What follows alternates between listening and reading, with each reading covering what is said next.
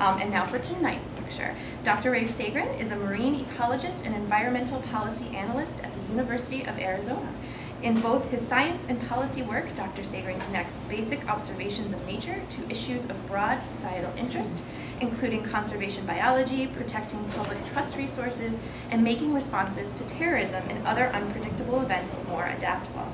Dr. Sagarin received a Guggenheim Fellowship in 2011 for his work on his two recent books, Learning from the Octopus, which is also for sale outside, and Observation and Ecology, which show how nature observations is revealing profound new insight about our dynamic social and ecological world.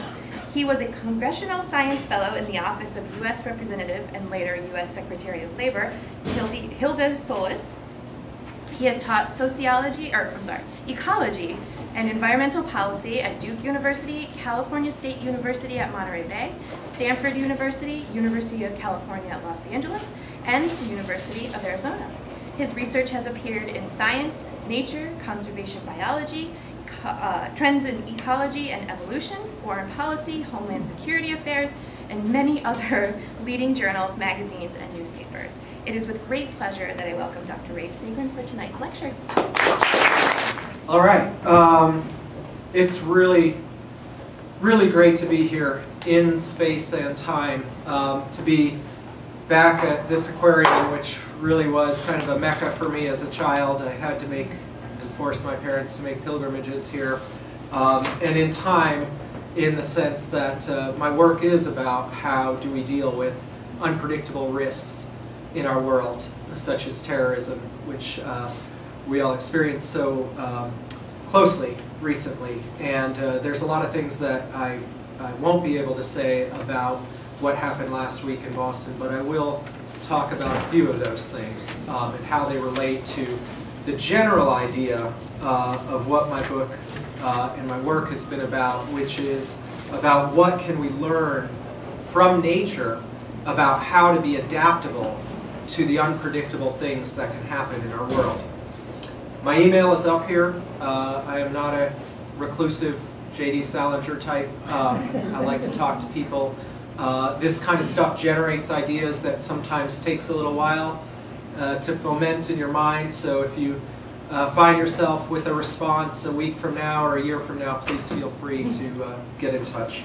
And I'll leave plenty of time to talk after the lecture. So here's the basic question that we're dealing with. What can we learn from nature about how to be adaptable? And I want to start with where this starts in kind of my life, and this idea that life itself, our lives, and the process of science, and life larger than ourselves, life outside of humanity, is all what I call a recursive process. A recursive process is something that grows based on its past states and expands outward from that, like this spiral nautilus shell, or like a Fibonacci sequence, which is a mathematical way you can represent a spiral. It's something that needs information about the past to move into the future. And that's how all life develops. And all recursive processes have a seed that they start with, something that gives them that initial energy, and then they build off of it. And for a scientist, a life scientist, an ecologist, which is what I am, that seed is early experiences with observing nature. So this is really where I got my start, on the sand flats of Cape Cod Bay, where I did a lot of my growing up. I did a lot of my growing up in Brewster, and oops.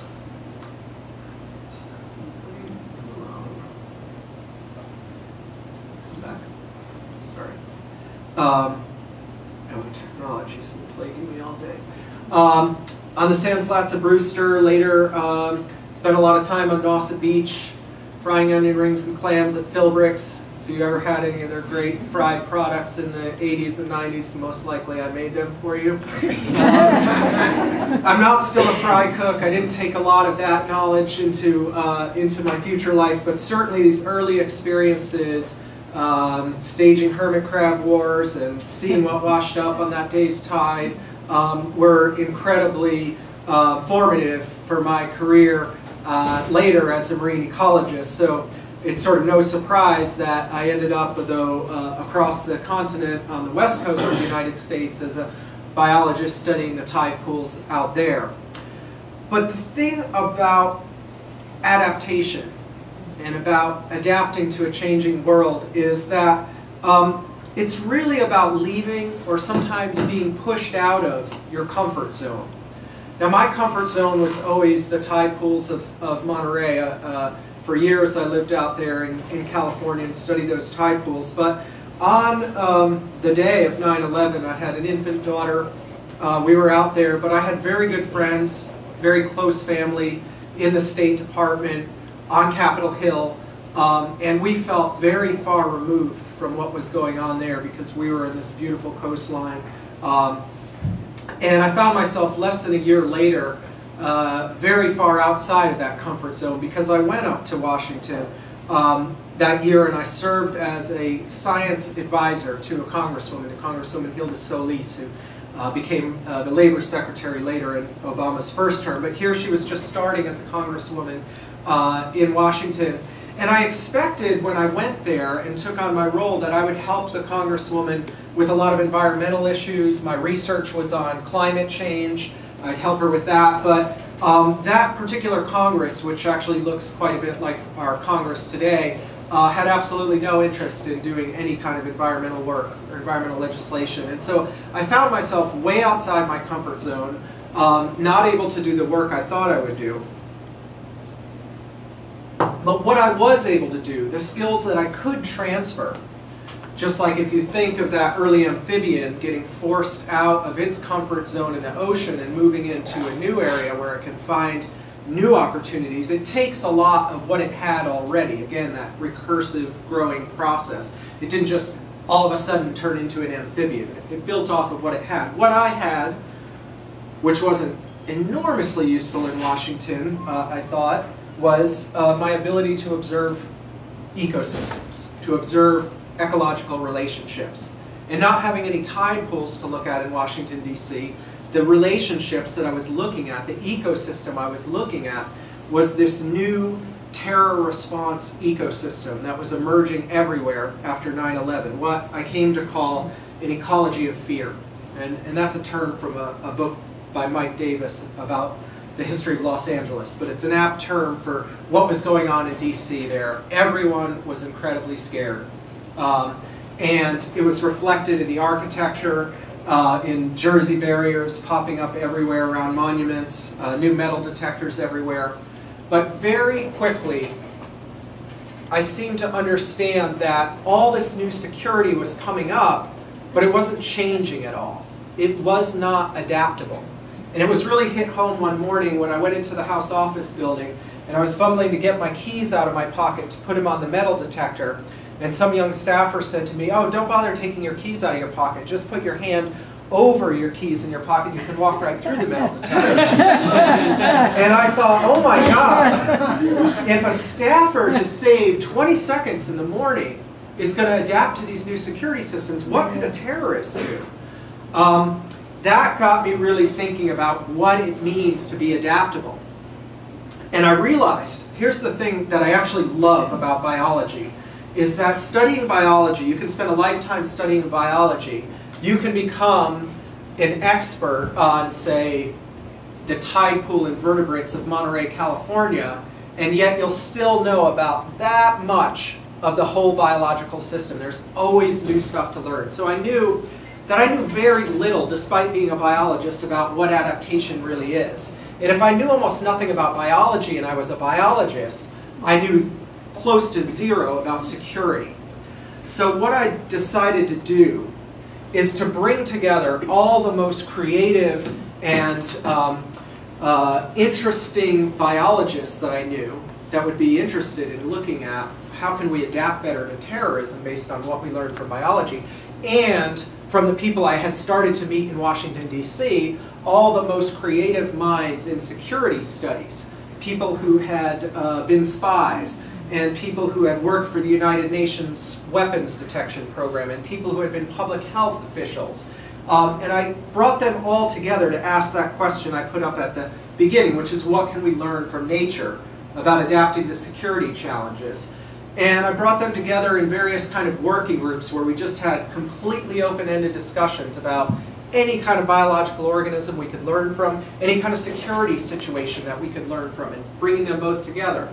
And then I took those discussions to the people who are really working on the ground on security. So through the Naval Postgraduate School in Monterey, which runs courses, they run a master's program in Homeland Security for people like these guys, police chiefs, fire chiefs, TSA agents, air marshals, the people who are right on the ground with the security issues. And I started bouncing the ideas off of them and saying, would this work in your situation? What is working? What's not working? And from all of this, starting to get a sense of not just what you could look at nature and say, okay, nature is adaptable, but what do you really learn from nature that's actionable, that you can turn into something we can do to keep ourselves safer, or we can do to adapt to the latest economic crisis, or something we can do to make our classrooms more adaptable to different learning styles.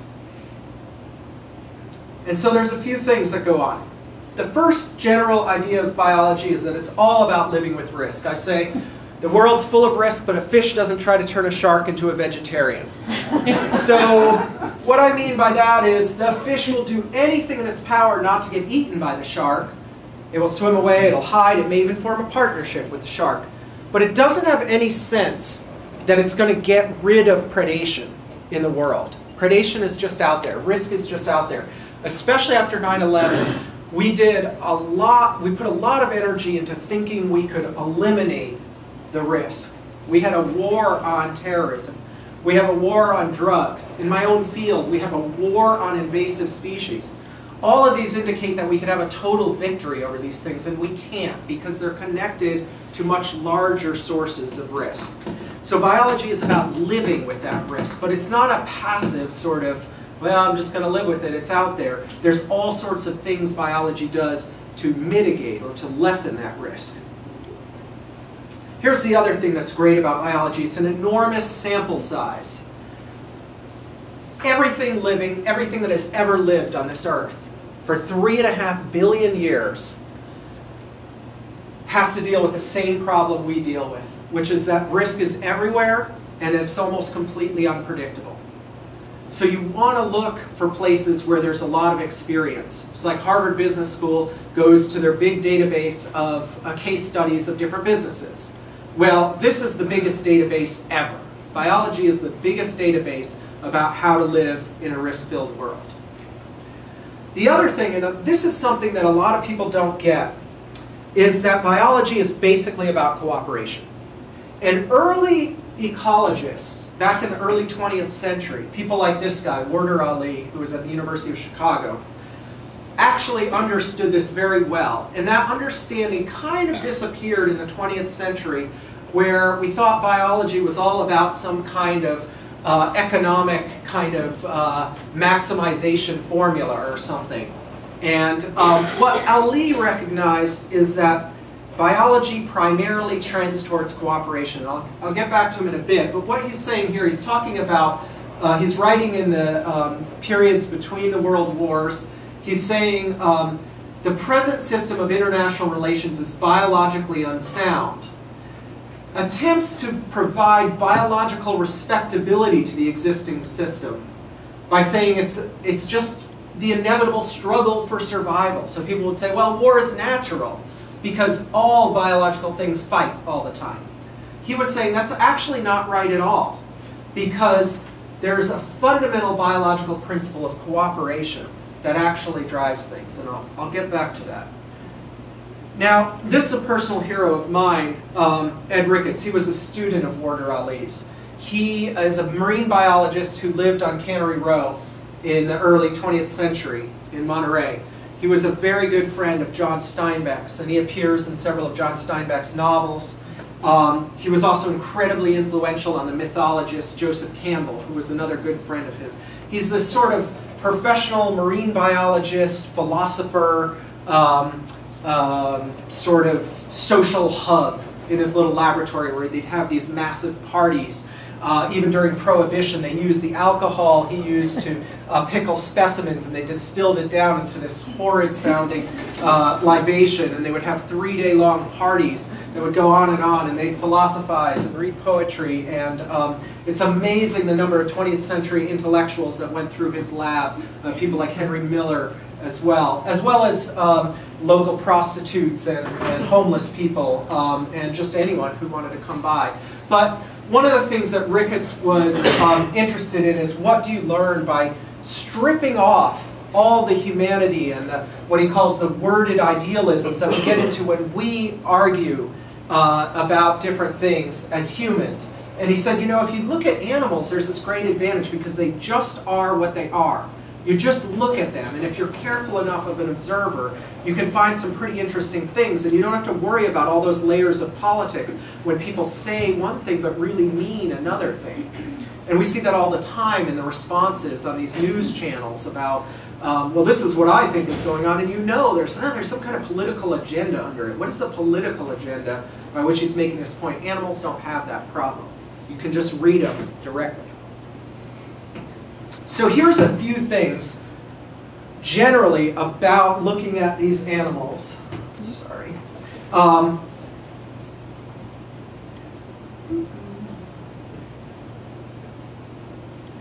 get it back.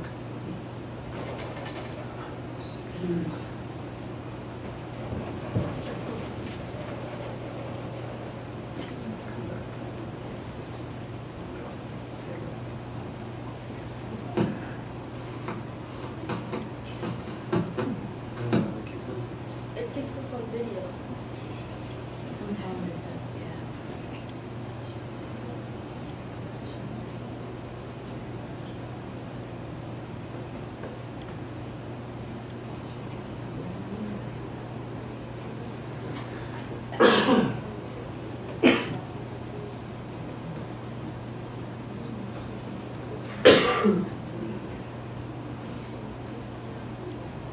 Okay. All right. Don't touch anything. It's the best advice ever. The basic ground rules of how organisms work in this unpredictable environment. And they're a little counterintuitive to the way we think about solving problems. Natural organisms don't plan, they don't predict, and they don't try to be perfect. So I'll break that down a little bit. If I asked any of you to plan a fish for me, plan a really good fish for me, give me your best blueprint for a fish, none of you would come up with a fish that looks like this. This is the mola mola. It's the ocean sunfish. A fish so ridiculous and weird looking that even when you see them live, you cannot believe you're seeing a living creature. They're enormous, ungainly, weird things, and yet they've been incredibly successful. They've lived for millions of years. They're the largest bony fish on Earth. They've been successful by solving problems in their environment, by finding a niche where they could work. They didn't have a plan to end up like this ugly thing, but they work really well even though they're in this very unusual shape. Organisms can't really predict the future, but beyond very simple things like day-night cycles or tidal cycles. An attempt to predict the future in a complex world is only going to waste resources, and so would get selected out. Now sometimes we think animals are predicting the future, like the elephants and dogs and other creatures that ran uphill well in advance of the Asian tsunami, of the Boxing Day tsunami. They weren't predicting the future. They were going back to that basic force, that observational sense, and they may have used magnetic or chemical sense or visual sense of something that was going on that morning that was different than their usual pattern, that allowed them to understand that a big change was coming well in advance. That time I didn't touch anything. There we go. I'm just going to stand right here. Finally, organisms don't aim for perfection. And this is often misconstrued about biology. People sometimes use that term survival of the fittest. It's not about survival of the fittest. It's about survival of the good enough to reproduce yourself, and that's all you need to do. You just have to be good enough. And what I hear sometimes, like on the Discovery Channel during Shark Week, they'll say, the great white shark, nature's perfect predator. And I always say, you know, it would be so much better if it had laser beam eyes. The point is, there's no way to measure perfection in nature. You could always do something better, but it doesn't matter. The great white shark is a really great predator. It doesn't have to be the best predator or the most perfect predator. It just has to solve problems in its environment. So here's the thing. Nature tells us what you need to do to adapt, but it also tells us how to do it. And so you can break down the basic things you'd want to do to be adaptable, and then find an analog in nature for each of these things. To be adaptable, you need to observe carefully the environment and be able to respond to changes very quickly. You need to be able to communicate about what's going on among your friends and among your enemies. You need to be able to identify with those organisms that are going to help you and those organisms that are going to get in your way. And you need to be able to expand your adaptability, because every single organism reaches the limits of how much it can adapt, and you need to stretch that out when you hit a wall. And you need to be able to iterate or reproduce what you've done. It's not good enough to adapt once to a problem. You need to be able to continually adapt. And in nature, all of that happens through these different processes, through being decentralized, through signaling across species sometimes, through cultures that develop, and all organisms have cultures, loosely termed cultures, through symbiotic partnerships, and through learning from success. And I'm going to give now some examples of how nature does this, and the examples I'm going to give are going to be from all over. They're going to be from nature, they're going to be from organizations of humans or companies that do this really well. They're going to be from individuals, and some of them are even going to be from very recent events here. So I'm going to go all over the place, but they're going to really follow this framework.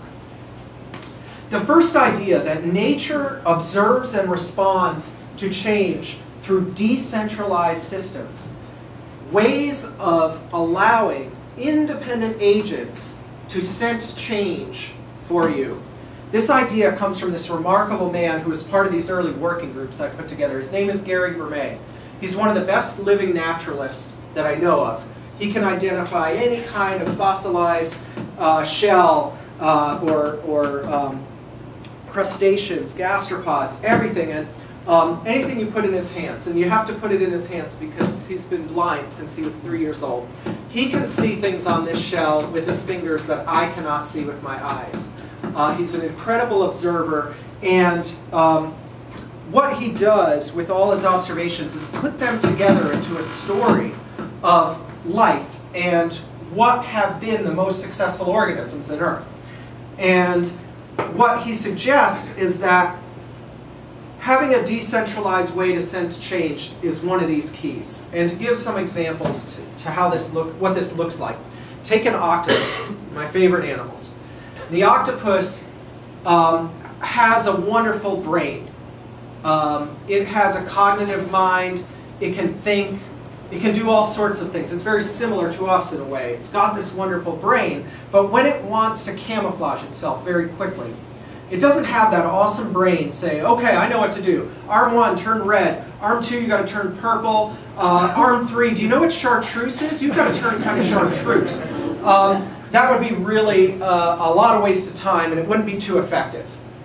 So rather, it has millions of skin cells all over its body, which each individually sense the environment around them and change to that color and that shape, so that as a whole, collectively, the octopus becomes camouflaged rather than the centralized way. Our immune system is like this. It's a bunch of cells running around our body, looking for invaders, responding to those invaders without any conference calls to our brain. It doesn't say, should I take these out now? It just does it. Every cell doing its job to collectively give us our immunity. We tend to centralize when we're worried. We put things into programs and departments because we think there's certain expertise out there that will help us solve a problem. First thing we did after 9/11 is we created the Department of Homeland Security. First major security crisis after 9/11, Hurricane Katrina, and the big question was, where's FEMA? Where's the Federal Emergency Management Agency?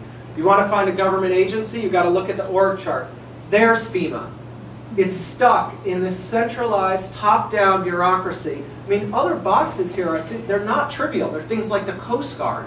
These huge organizations all tied up into this hierarchy where they've got to go almost all the way to the top and back down before they can make decisions. And so it's very clear in some cases why you weren't getting that responsiveness. I'll have more positive examples in a second. But the related concept here is that nature uses redundancy in all kinds of ways to be able to solve unexpected problems. We think of redundancy as wasteful, as inefficient. We're always trying to get rid of redundant parts, but nature's actually collecting redundant parts and using them in different ways. This is also an idea from Gary Vermeer. There's simple redundancy in nature, like a centipede that has multiple walking legs. Loses a few legs, no big deal. But when you really are successful is when you take redundant parts and creatively shift them to different uses, like the beetles have done. Beetles are so successful that biologist J.B.S. Haldane was asked, "What do all your studies of nature tell you about the Creator?" And he said, "Well, God must have an enormous fondness for beetles, because beetles are everywhere." And what they've done is they've taken those repeated parts and specialized them into claws and wings and devices for shooting chemical weapons, all these different ways of responding to a potential problem. Put these two things together, decentralized sensing and redundant ways of responding, and you can get some really amazing responses that are fast, cheap, and highly effective. So, on the day of 9/11, you had a major problem, which was that thousands of people were stranded in Lower Manhattan with nowhere to go. But you had individual, not a department of boat owners, but individual boat owners who said, "Oh my God, there's all these people I see on TV stuck in Manhattan. I got a boat. I could go get some of them, and I'm going to call my buddy who has a boat and get him to go down there and get them." You had a completely spontaneous boat lift by boat owners who saw what was going on, responded to it. This was one of the largest mass evacuations of people in history, and it all occurred on the spot by those individuals sensing change. Now, you can institutionalize this kind of activity. Google is brilliant at doing this. Google is set up as an adaptable company. And one of the ways they use this, one of their products is called Google FluTrans. This is using all of us as the octopus skin cells, sensing change. Because when we type into Google, do I have flu? What are flu symptoms? What are flu remedies? Google's tracking that and creating a trace of high incidences and low incidences of when people are looking for flu-related terms. That trace matches perfectly the Centers for Disease Control's FluTrans, with one difference. The Centers for Disease Control sends out surveys to doctors and hospitals and gets them back, and then analyzes the data and publishes the data 2 weeks later than Google FluTrans can give you the exact same data. And 2 weeks with a potential flu epidemic is an enormous amount of time. So that really illustrates the advantage of using a lot of different sensors to respond to change in the environment.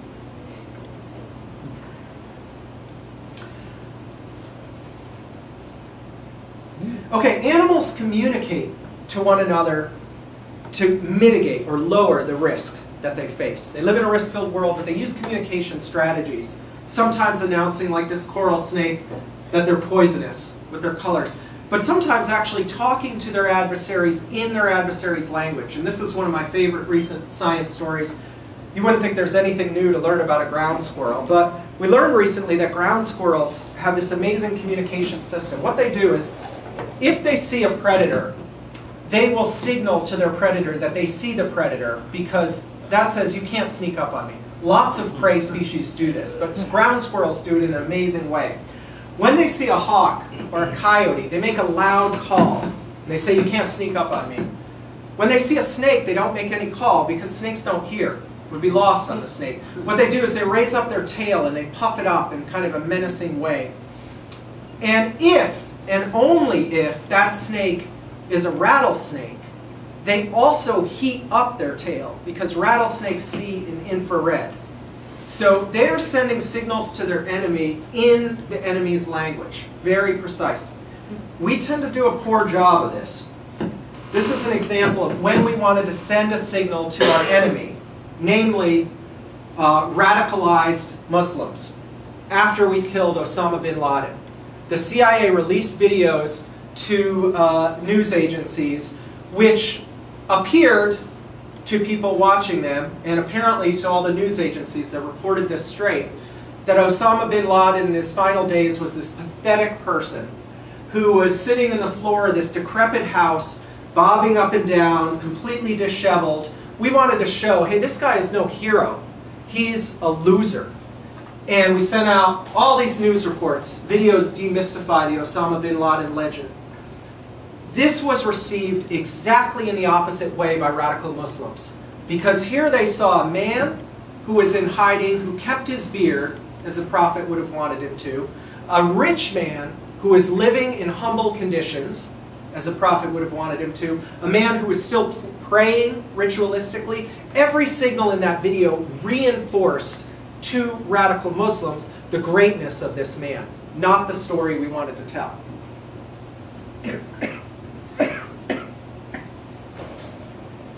Now, every organism on Earth since the beginning of time has needed a way to identify what is like itself against what is not like itself.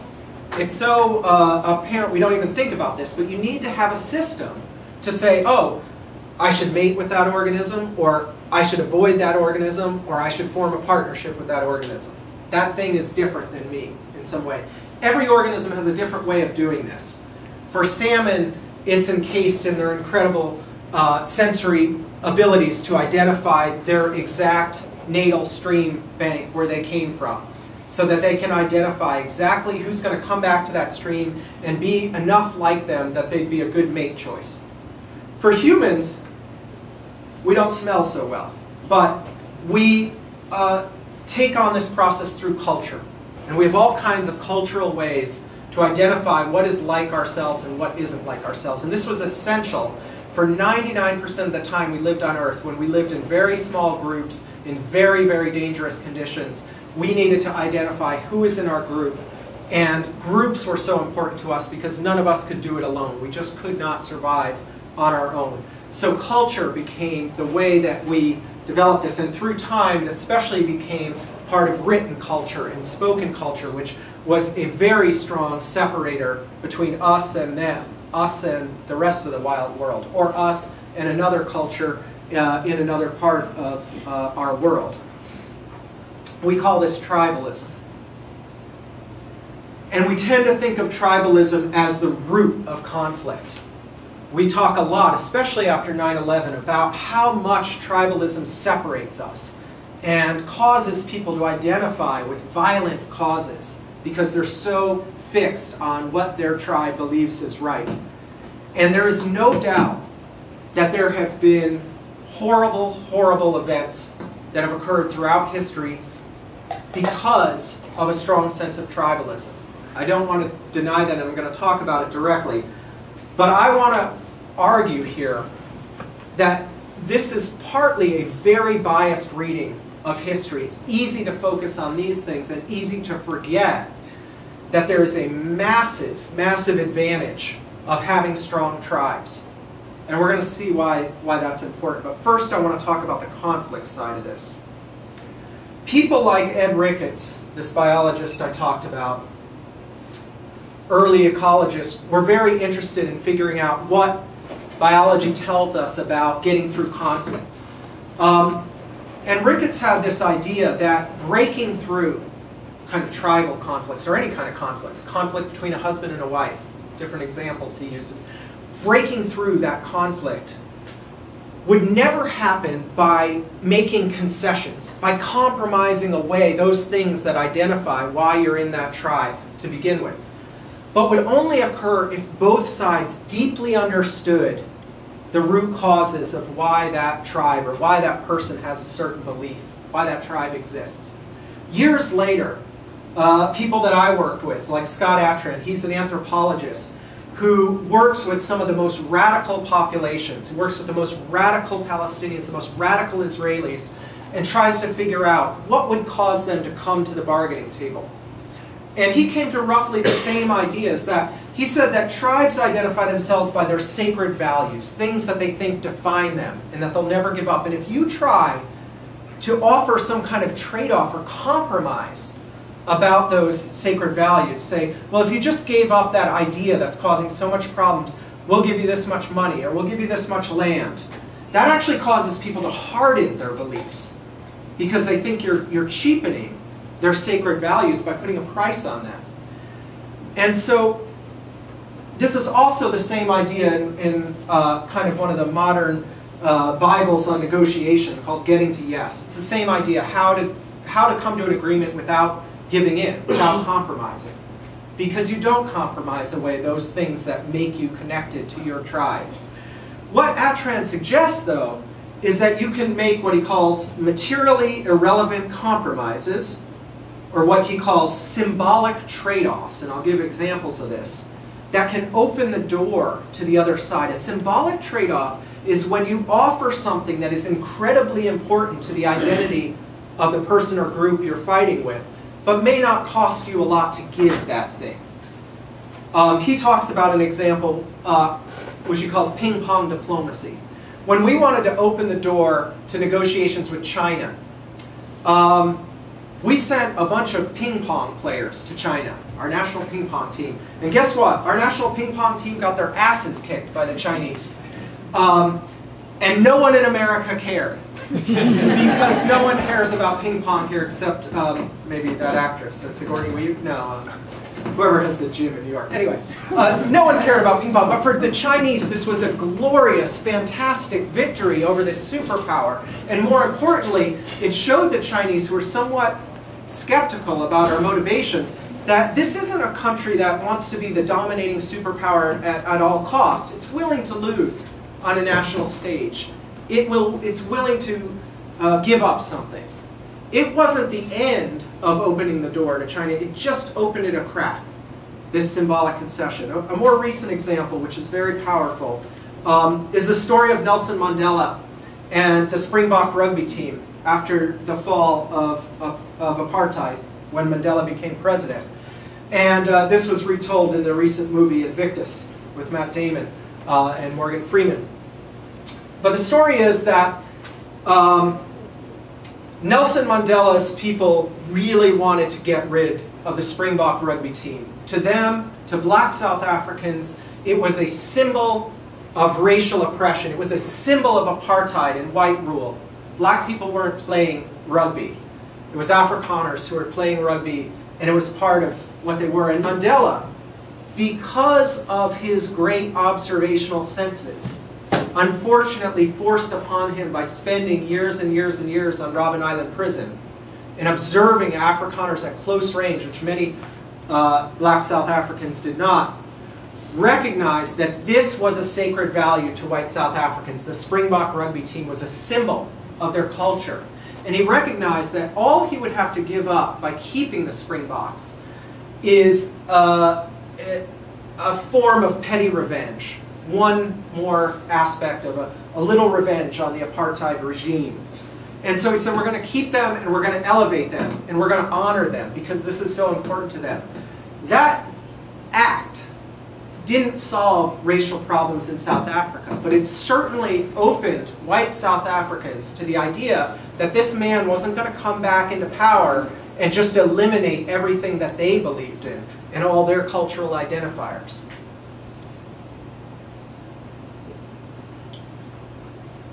But now moving to the good side of tribalism, because I think overall, the overwhelming force in evolutionary history is that tribalism has been incredibly important to human beings. It's been incredibly important in our early history. It's been incredibly important in our more recent history. This is the tribalism of the early colonies, fighting against this empire. And it's really important now, right now, in this period of history, because what was attacked last week was two very strong tribes. Boston is a city, a unique city, of course, but perhaps unique in this sense, or at least throughout the world, a city that has one of the strongest tribal identities, the strongest identity as a city. And I talked about how tribal identity is reinforced by language and by all sorts of identifiers. I love this sign from the first Bruins game after the attack. It says, "We are Boston strong." It's a language, it's an identifier that is uniquely attributed to this tribe. Runners are also a tribe. Runners have a whole set of myths and identities that unites them. This is a set of ads from Adidas from a few years back that I love. The tagline is "Runners were different," and they had these different images. I think this is from Boston. Here's this runner, and he's blowing what we call a snot rocket. And there's this woman just off the frame with this disgusted face. So there's this kind of us versus them mentality. And this one really gets at the evolutionary part of tribes, because here is a pregnant woman running with her little toddler. And here's the normal family off to the side with their normal stroller and their toddler there, and they're kind of looking at her askance. Just identifying that, yes, runners were different, we're this tribe. And these two tribes, were attacked, but also are the source of healing and of gathering the resources that are needed to be a part of responding to this event, because strong tribes actually attract cooperation. Because it's in our mindset, it's in our evolutionary mindset that we live in these small groups. And when we can identify with that group and that group is under attack, our feeling is that we are under attack. And so if you have this strong tribal identity and everyone knows what Boston is about, it's about being scrappy and fighting against, the evil empire of the British or the evil empire of the Yankees. And people identify with it all over, and they want to cooperate with that tribe that's under attack because they think it's their tribe, at least temporarily. So I love this sign from Hopkinton where they have their own identity as the start of the marathon, but then they're saying we're with you all the way through. In my own town of Tucson, just a day after the attacks, my local running shop organized a run to benefit the victims of Boston. And I'm sure that happened at running shops all over the country. The running tribe connecting to the Boston tribe. We even see the Yankee fans temporarily this tribe. I don't think you're ever going to hear Sweet Caroline sung again at Yankee Stadium, but they did. And I wanted to make that point very specifically because people might look at that skeptically, just as when Governor Christie temporarily teamed up with President Obama after Superstorm Sandy. People thought, well, maybe it's political, it's not going to last. No, of course it's not going to last. They're going to go back to their corners as soon as they can. And Yankees fans will continue to hate Red Sox fans and vice versa. But the point is that these kind of cooperative relationships, which in nature we call symbiosis, occur across a vast spectrum. There's no perfect symbiotic relationship. Organisms can come together for the briefest of moments to solve a problem, or they can come together for so long that they become inseparable from one another. Symbiosis is the way that all organisms, which always run into the limits of their adaptability, expand their ability to adapt. Every single living organism on Earth has a partnership with many, many other organisms. And these partnerships, and this was a lot of Warder Ali's work, often come out of relationships that used to be antagonistic towards one another. So you have conflict developing into cooperation. And they occur between some of the most unlikely partners. So this little cleaning fish will go right into the mouth of this predatory fish to clean out its parasites.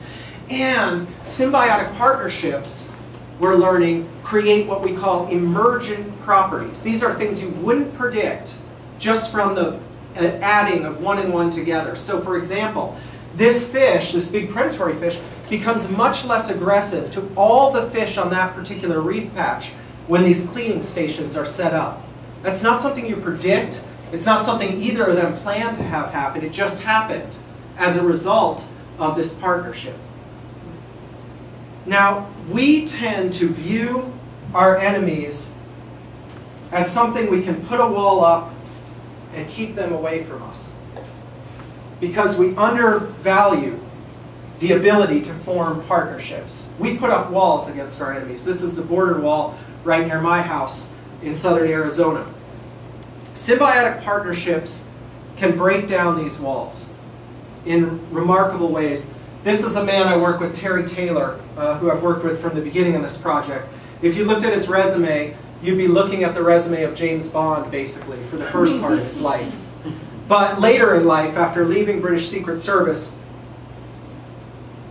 he became involved in biological and chemical weapons reduction, worked for the UN, continues to work for the UN on this. But one of the things that he came across during this is he recognized that we can't just fight weaponized biological and chemical weapons, because that's a very rare likelihood of those occurring. What we need to do is work on public health systems that prepare us for any kind of thing that can happen with biology. It could be a natural outbreak, it could be a lab accident, or an act of terrorism. And that idea got him thinking about how do we deal with public health in general, and got him working in places like the Middle East, where he has helped to set up partnerships, in this case, between Israeli, Palestinian, and Jordanian doctors and health officials and nurses, who are all working together to stop the spread of infectious disease. Because these people recognize that an infectious disease doesn't care about what map you have, or where the lines are drawn, or where the wall has been laid down. Those diseases are going to kill you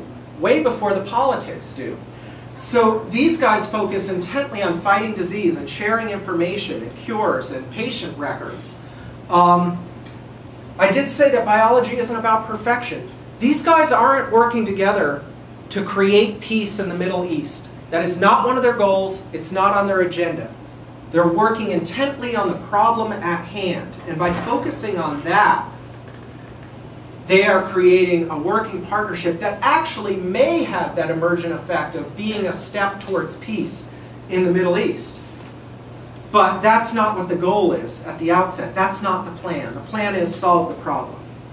Now Terry's been replicating those kinds of partnerships in 6 countries around the Mekong River, which are no less friendly towards one another, where those partnerships are working beautifully, and in southern Africa. And that leads to the last aspect of adaptable systems, which is that when something works, learn from it and replicate it. The most adaptable organisms learn from success. We hear a lot these days, especially from kind of these business guru types, these organizational gurus, that we've got to learn from failure. And it sounds really good at first, like, yeah, I'm going to own up to my failures and I'm going to learn from it. Learning from failure is an evolutionary dead end. It means you died and you didn't reproduce yourself, and your line is done. That's it. There's no benefit in failure. Learning from success is the feedback process, that recursive process where you build from something that worked into something that works a little better in the future. And the success is the only platform you have to figure out what's going to work in a natural system. So you might as well build off of that. We tend to overwhelmingly focus on our failures when we think about what went wrong in a situation. Hurricane Katrina, a lot of things went wrong in Katrina. And I actually have no problem with spending some time to look at what went wrong, especially really stupid mistakes. You want to know what the stupid mistakes were so you don't repeat them. Like when NASA sends up a satellite and half the engineers were working in metrics and half were working in English, and the satellite crashes. That's just a dumb mistake that you don't want to repeat. So identify it and say, everyone work in metrics, or everyone work in English, but don't mix it up. Hurricane Katrina had a huge after-action report. What went wrong during Katrina, called the Townsend After-Action Report. Over 100 different recommendations about things that went wrong. There's almost nothing in this report about what went right. And a lot of things actually did go right in the response to Katrina. Just one of those things was that the Coast Guard contained and cleaned up a 9 million gallon oil spill.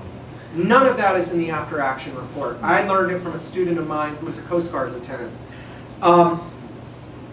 When would it be useful to know about cleaning up oil in the Gulf of Mexico under the very next disaster in the Gulf of Mexico, which was Deepwater Horizon. The one thing you really wanted to learn from Katrina that would have helped you at Deepwater Horizon is how to clean up oil in difficult circumstances. But it wasn't part of our institutional knowledge at that point because we focused so much on failure and not on success.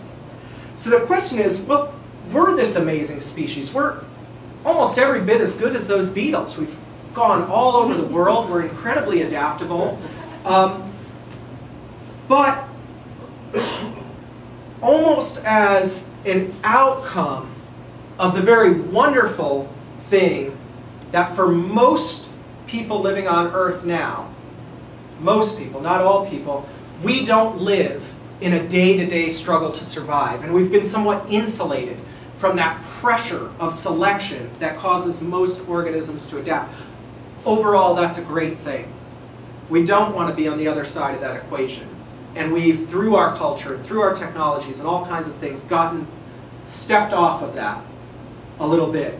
But because of that, it's made us vulnerable through time to being not as adaptable as we could be. And so how do we start becoming adaptable again? How do we develop adaptable systems that don't fall into the problem of natural adaptable systems, which is that a lot of things die and suffer on the path to species becoming adaptable?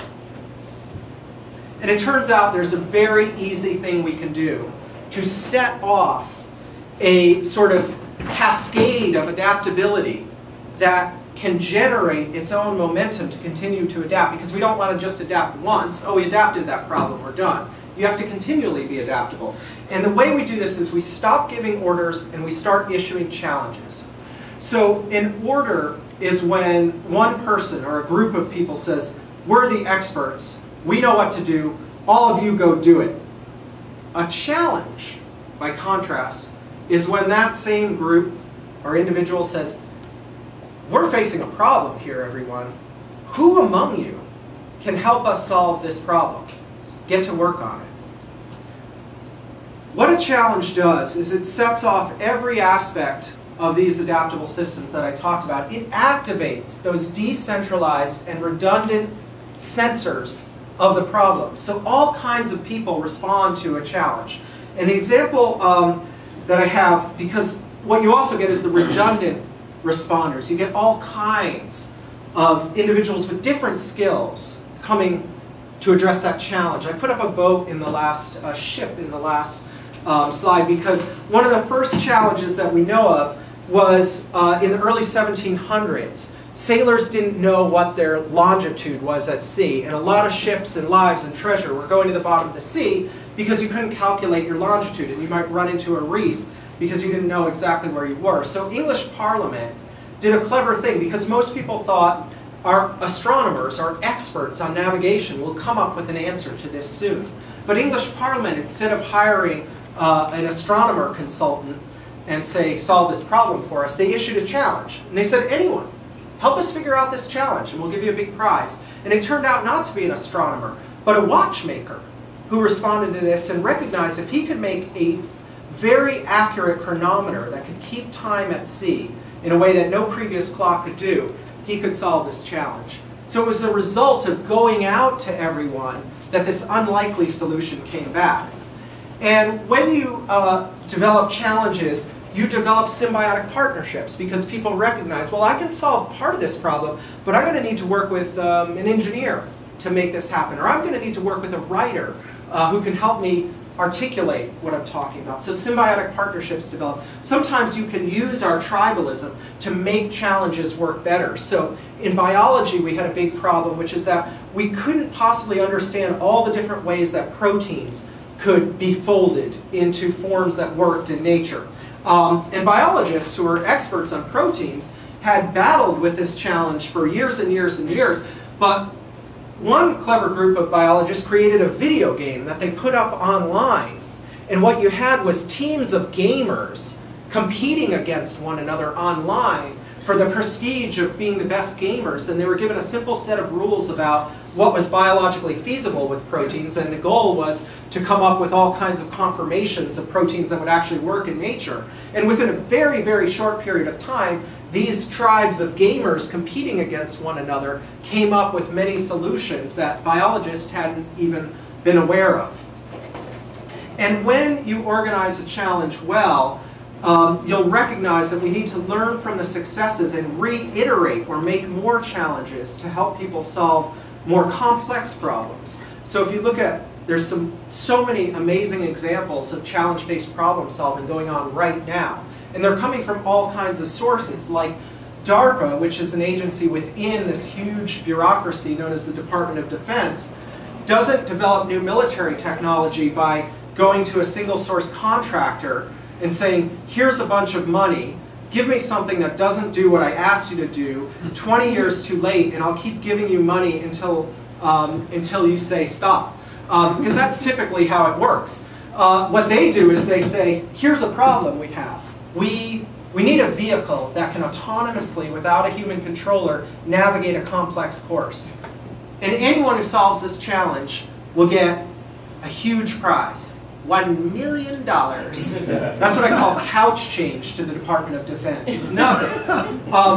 And in fact, even the respondents to this challenge, which tend to be university engineering departments who are, again, competing against one another, probably spend more than $1 million solving this challenge. For them, the motivation is being seen as the best engineering department. So it's Stanford versus Carnegie Mellon versus MIT. And the prize money is actually irrelevant. It's about solving the challenge and showing your chops. 3M is not a company like Google. It's not a big, startup, high-flying, adaptable company. It's solid, blue-chip, Fortune 500 company. When they wanted to reduce their environmental footprint, they didn't have the CEO send a memo to everyone and say, everyone recycle 20% more. Do it now.